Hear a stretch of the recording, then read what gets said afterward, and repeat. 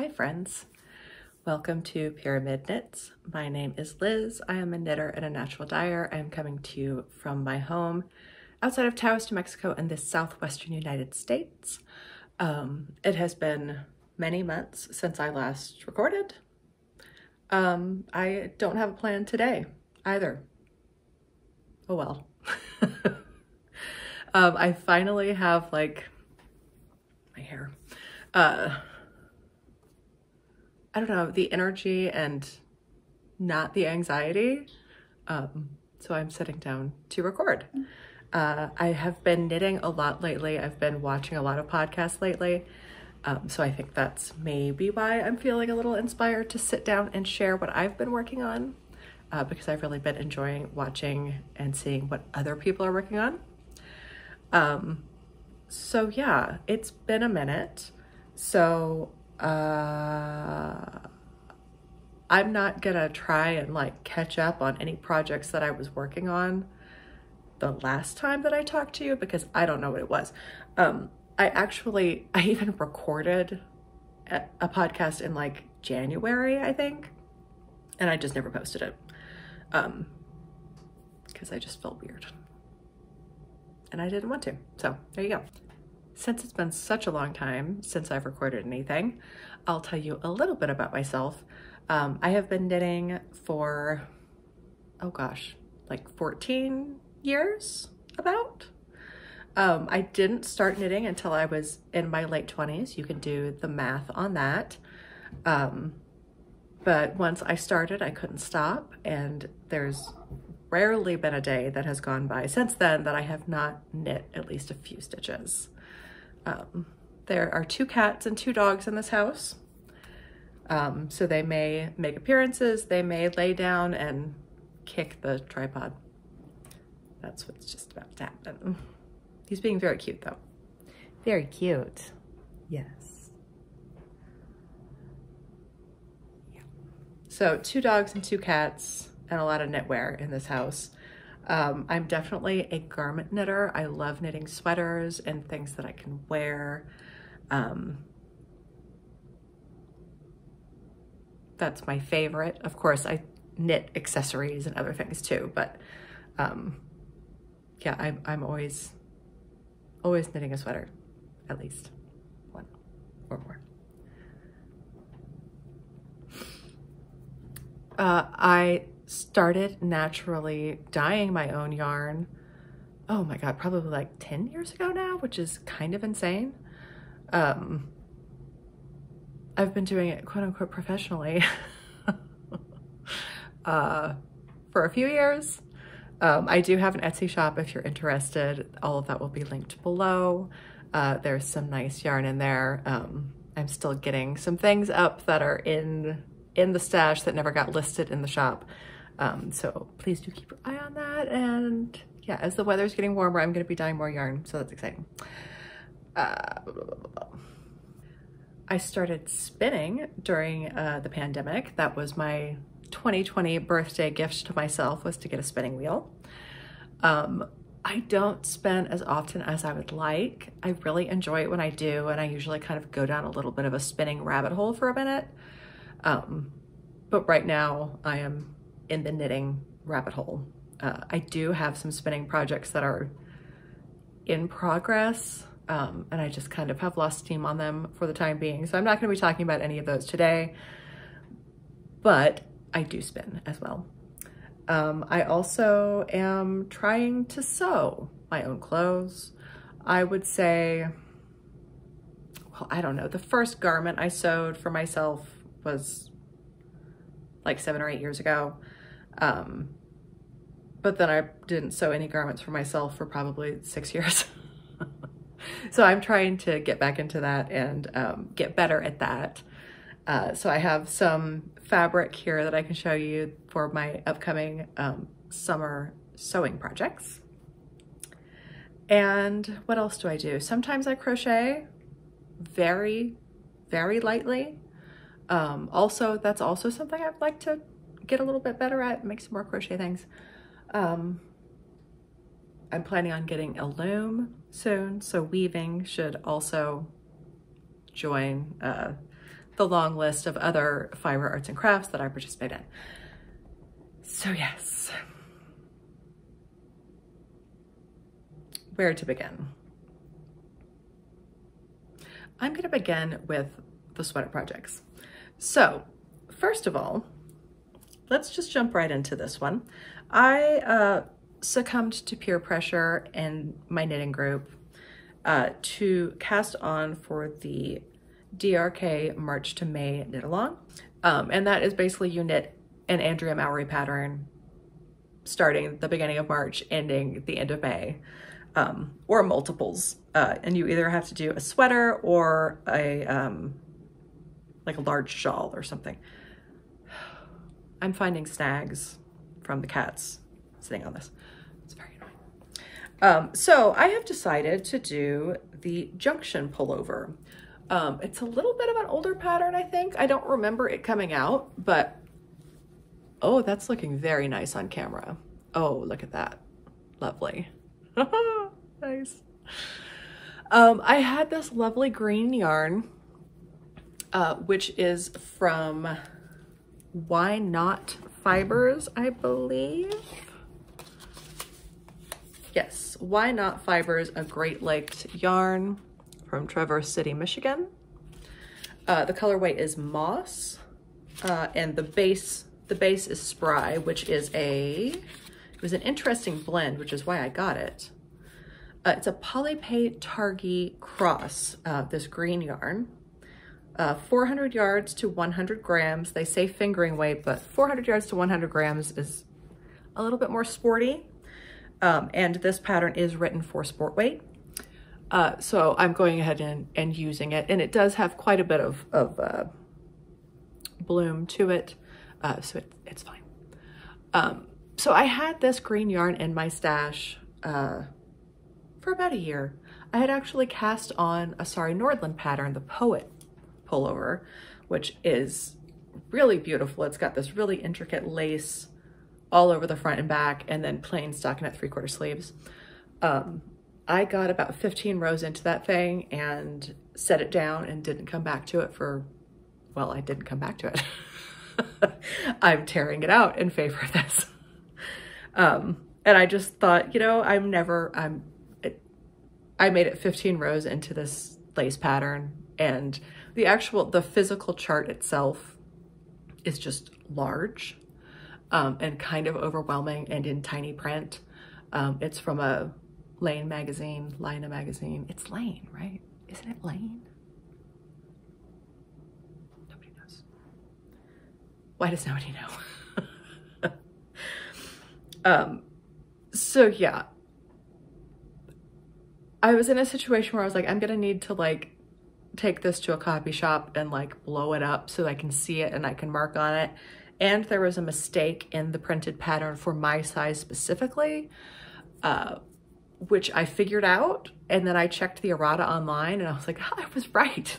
It is a mistake in the pattern. It's not my mistake. It was a mistake in the pattern. But anyway, that just like was an extra hurdle, an extra level of frustration. And I just didn't do it. I just didn't do it.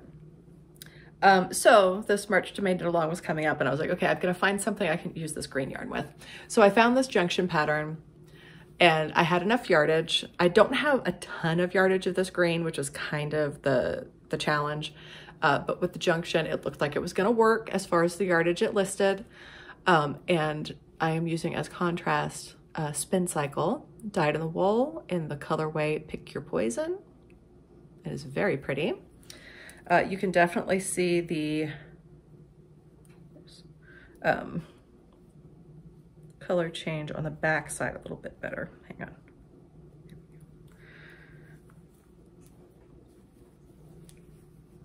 Look at that. Isn't that cool? It's fun. So yeah, I still have one in the skein. It's very pretty. And it is doing just like a full gradient. It's not variegated at all. It's fading.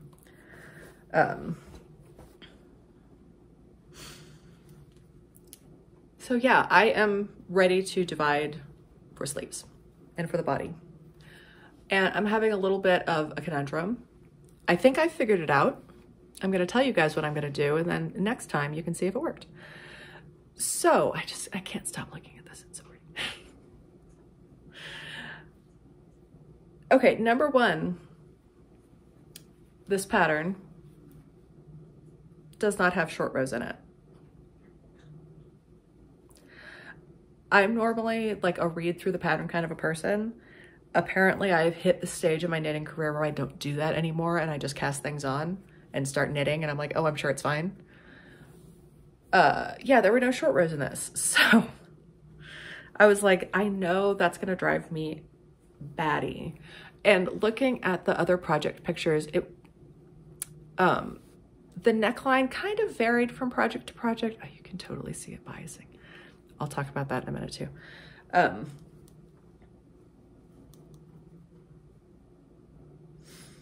Like some of the necklines were more open, some were a little more closed. And I know that I don't like a high neckline. I like to be able to breathe a little bit around my collarbone.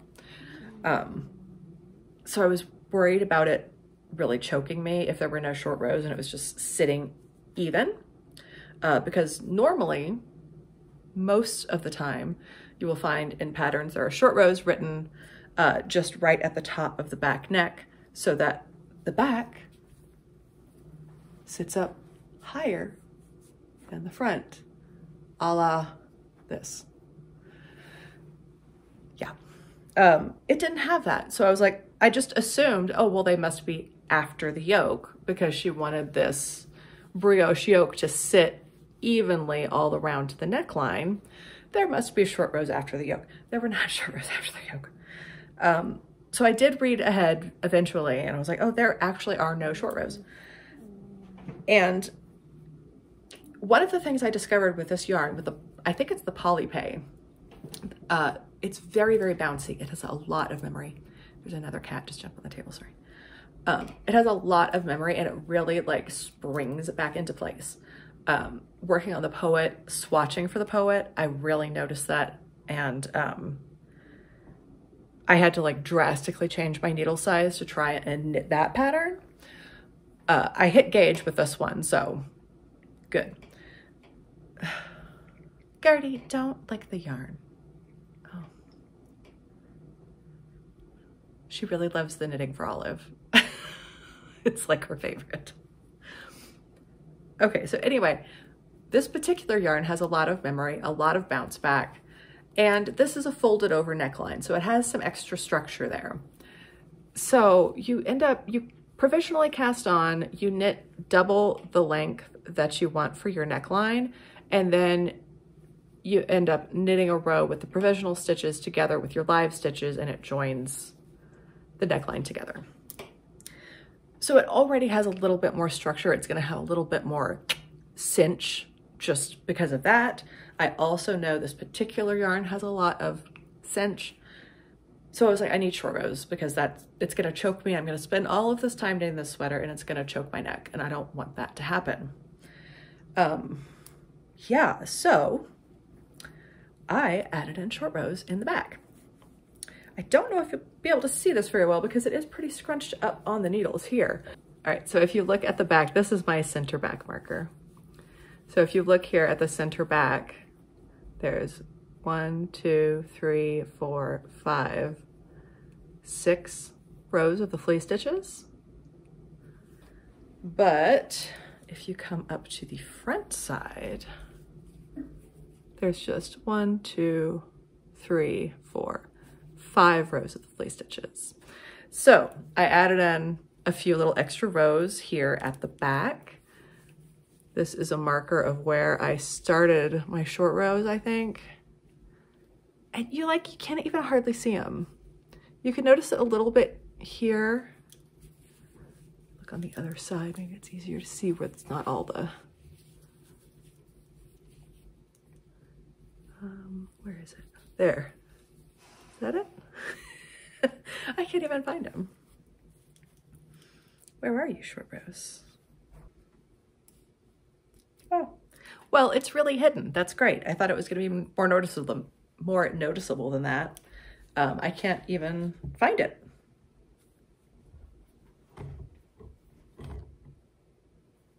Okay, now the cats are wrestling up against the camera. That's not cool. Oh, here they are, here they are. I finally found it. There, you can see where the short rows kind of join in right here. And you can see the rows sort of merging there into one. Yeah, so I just put in a little extra wedge underneath the yoke on the back. So now whenever I split for sleeves, the back is going to be 1 inch taller than the front. And you can kind of see it as I hold it up even, the back, whoops, the back sits just a little bit higher than the front.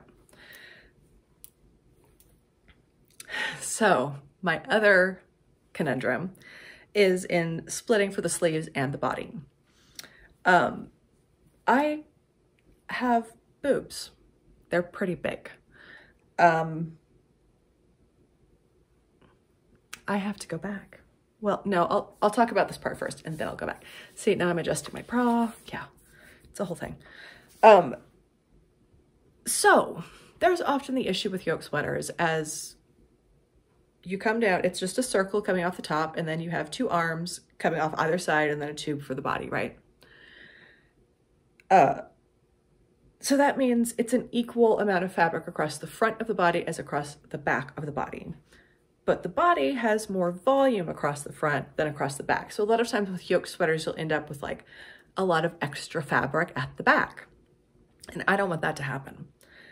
I considered adding short rows at the front as well to accommodate a little extra bust size.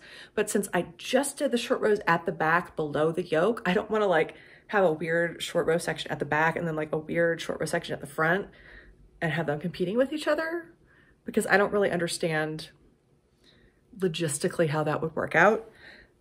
So my plan is going to be to actually just put the sleeves on further back so that there will literally just be more stitches across the front of the body and less stitches across the back. I've done some math. I'm a little bit worried that it's going to be extreme, but that's what the math says, and math doesn't lie, right?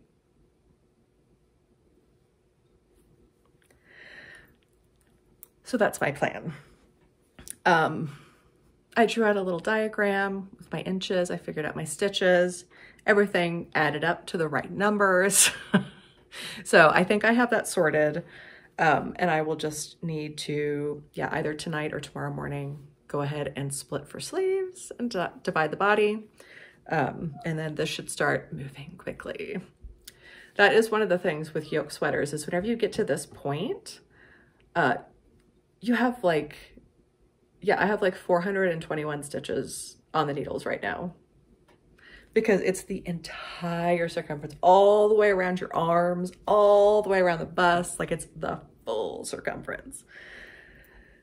So yeah, it's a lot of stitches. So once I get the sleeve separated, I'll start flying on the body. And I have until the end of May, so I think that should not be a problem at all. Oh, and then the one other thing I was going to talk about, I actually even filmed a quote unquote tutorial about this. Whenever I was doing my provisionally cast on folded over neckline, I ended up dropping a whole bunch of stitches. This is a pretty sticky yarn. It's a pretty splitty yarn. I don't know if you can see here. It's got kind of a loose spin to it. Yeah, so it's like pretty easy to split those plies apart with your needle. And whenever you're trying to pick up provisionally cast on stitches, which already have another piece of yarn going through them, with the stitch that you already have, it gets pretty fiddly. And I ended up, gosh, a lot of stitches off. I can't remember how many now. I think it was 4, maybe it was 8. It was a lot. I noticed though, before I got to the end, a few inches before I got to the end, I was like, these stitch counts don't line up. I have too many stitches on one side. So I just ended up, as I was knitting the provisional side down, I would just catch like 2 stitches on mine every few stitches, 2 stitches on the current active yarn from the provisional yarn. Does that make sense? And I would knit 1 provisional stitch into 2 active stitches, do a couple even, 1 provisional stitch into 2 active stitches. And I just kind of made up the difference over the last few inches. But as a result, it does kind of bias. Like you can see it is skewing a little bit. It's like leaning to one side. And then like yesterday when I was knitting on this, somehow I looked down and I was like, are you kidding me? There are 2 dropped stitches still on the inside of my neckline that somehow I missed through the entire process. And it's like, oh yeah, those will unravel. So I've caught them here with these little light bulb markers. And I just am gonna need to go back through and sew those down. Which is what I did with the other ones. So after I joined everything, I had these 4, 6, 8 stitches, however many I had, that I hadn't caught. So they were just loose like this. They were dropped loose stitches. And I went through and I caught all of them with little light bulb markers. And then I just went through and I just threaded a piece of scrap yarn through and caught them and just wove them in.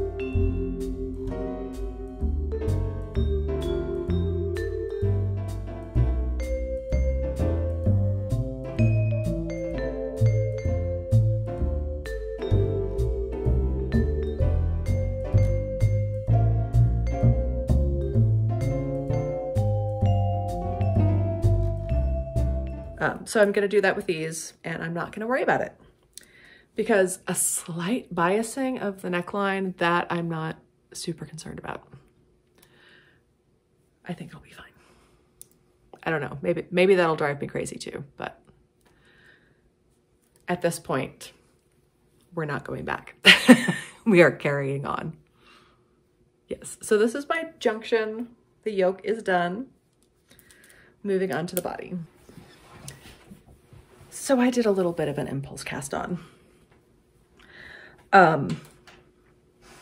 Side note, I went up to Portland, Oregon in March. I used to live up there and I went back to go to the Rose City Yarn Crawl. Just cause, just cause.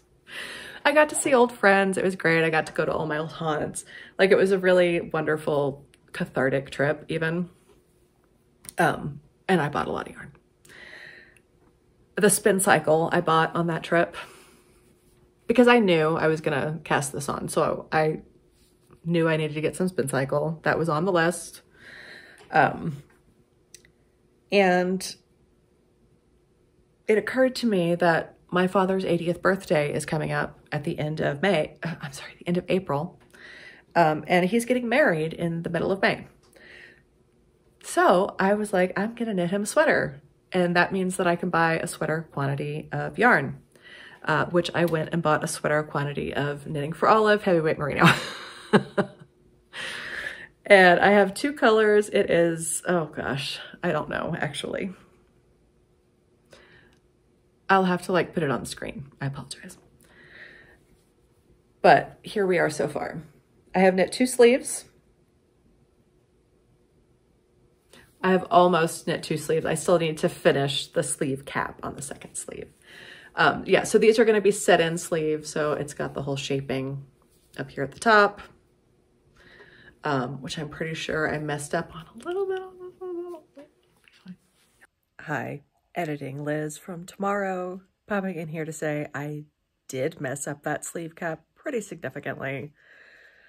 For some reason, I just didn't track where my decreases were because I was like, I'm gonna do this all in one sitting, so I'm not gonna mess it up. Totally did.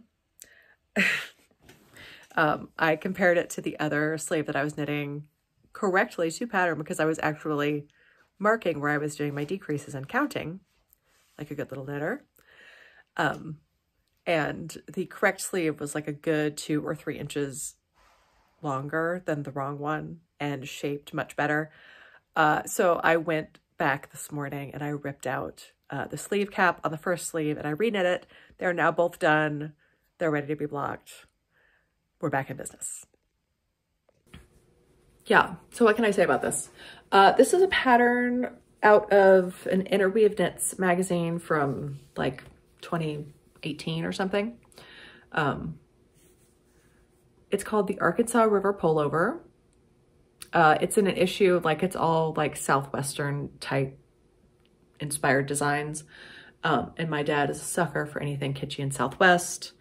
So it just seems like him. So it's this nice, cozy, oversized pullover. And it's got like a little Henley collar, but it's like a little shawl collar that kind of turns over at the top, which is real cute. Yeah, I will say, like, I don't normally knit from print magazines, especially. If I'm knitting out of a print pattern, it's usually out of a book, you know, that's been specialty published by that author. I don't know. But I don't usually knit patterns out of magazines. And I will have to say that the grading definitely leaves something to be desired. There's not a whole lot of sizes, and it's just kind of like big jumps in between the sizes. There's not a whole lot of subtle gradation, right? So I am kind of winging it.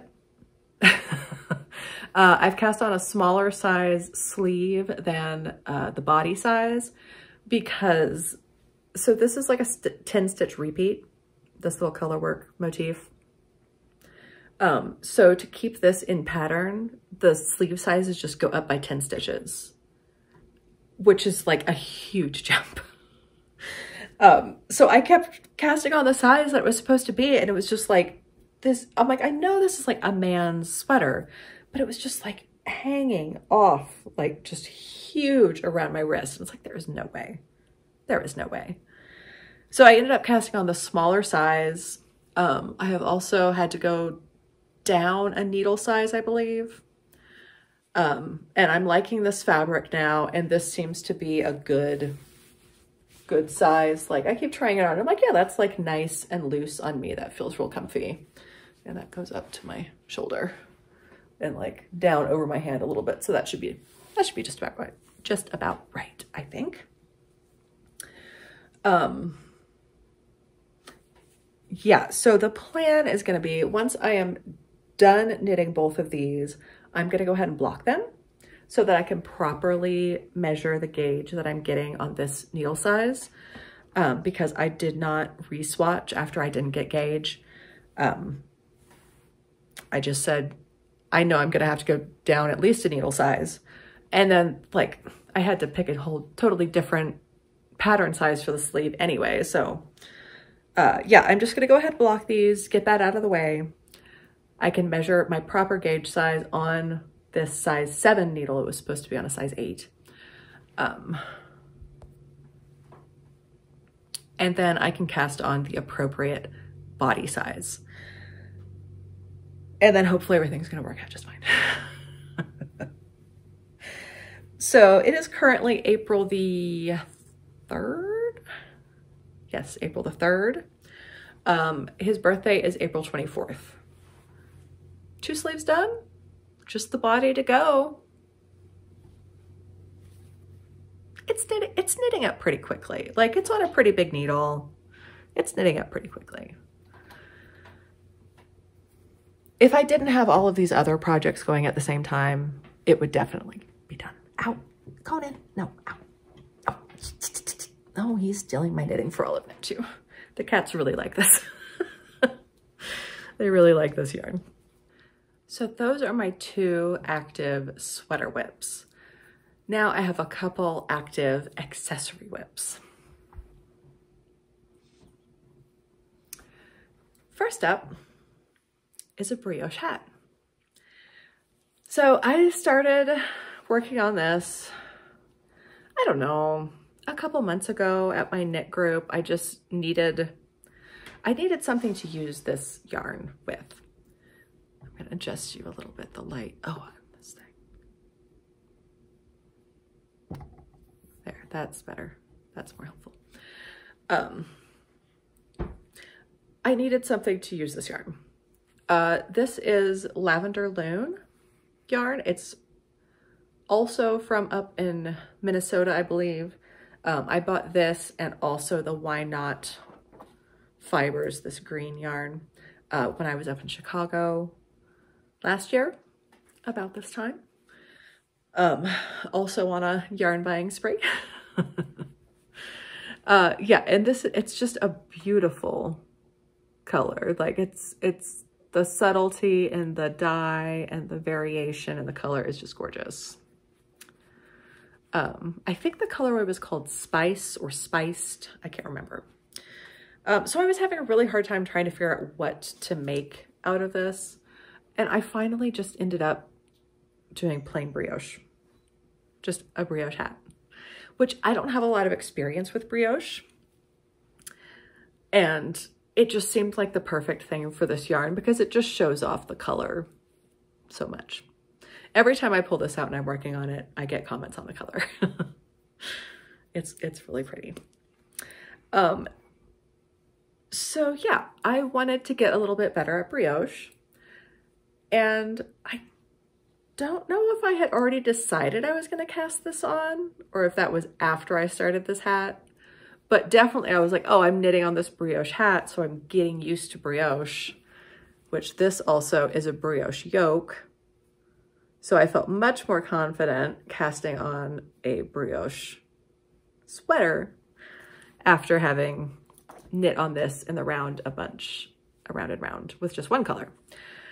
I will say it took me a long time to figure out how to do the join at the beginning of round correctly. Can you see what a mess that is down here? It's just it's all over the place. And then I finally got the hang of it here and now it looks normal. So I'm glad I had this to practice on before I moved on to the sweater. However, I will say that figuring out what to do at the beginning of the round is way easier with 2-color brioche than it is with 1-color brioche. I don't know why, but it just makes a whole lot more sense. So yeah, this is just kind of the project that's sitting in my bag, and whenever I go out, I'll pull it out and knit a few stitches. I had a doctor's appointment yesterday, so you can see I stopped midway across because they called my name. So went back in the bag. So yeah, this is just going. I'll probably need to go a few more inches before I'm ready to start decreases. Maybe not. Oh yeah, I could probably start decreases pretty soon. Aw, cute. I like it. Oh, my hair looked so gray when I took that off. God. Oh. And my other mindless, I'm waiting. I'm in a Zoom call. Sucks. They're almost done. I am doing DRK everyday socks for these. I have totally jumped on the bandwagon for those socks. They're 2x2 rib all the way, which is like kind of insane and a little bit annoying, but they fit really well. So I keep finding the last few times that I have cast on a sock, I've kind of thought like, oh, what, you know, what do I want to do? Do I want to just do like a 3x1 rib? Do I want to do a 2x2 rib? Do I want to do plain vanilla? And I just find myself, I keep gravitating towards the DRK, which has a Flegel heel, which is really fun. Yeah, you do some increases there, and then you do like a quick turn and then decrease everything out. So you just have this little wedge there in the back at the heel, and carry on.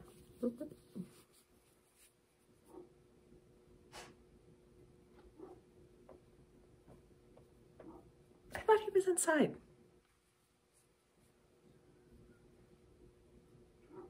How did my dog get outside? Very confused right now.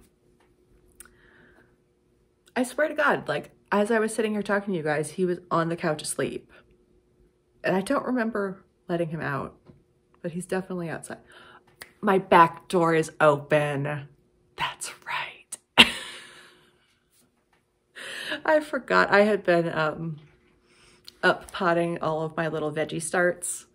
So I had my back door propped open. I forgot it's still open. That's how you get outside. All right, I don't feel so crazy anymore. Well, I have one more thing I was going to show you, which is the fabric for my next sewing project, but there's a cat laying on it. So I'm going to have to make her move. Sorry, Gertie. Excuse me. Excuse me. I have to show the people this cute fabric. Isn't it so cute? I'm going to make a citrus shirt.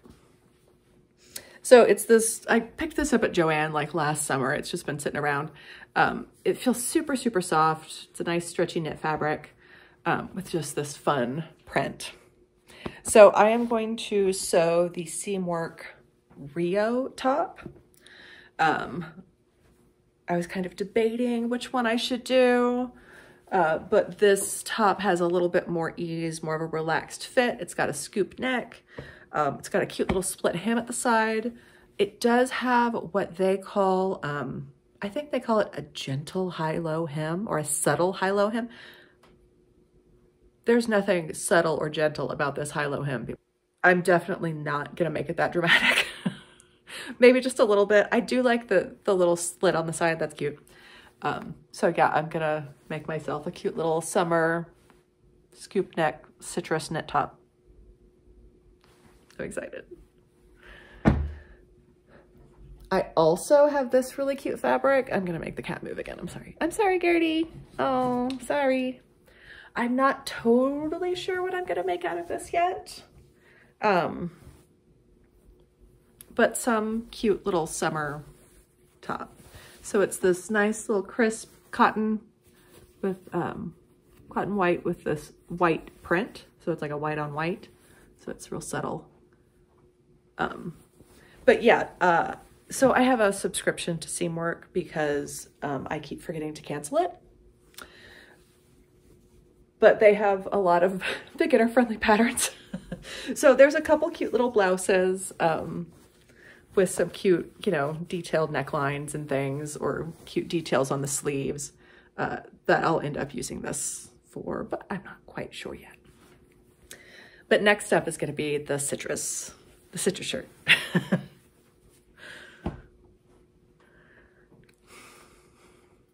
Y'all, there's probably more. But frankly, the sun is starting to come in this window next to me and it's getting really hot sitting in the spot. So I'm gonna go ahead and wrap it up. Do stick around because last week I went on a hot air balloon ride and it was amazing. And I'm gonna put the footage after this. So please enjoy.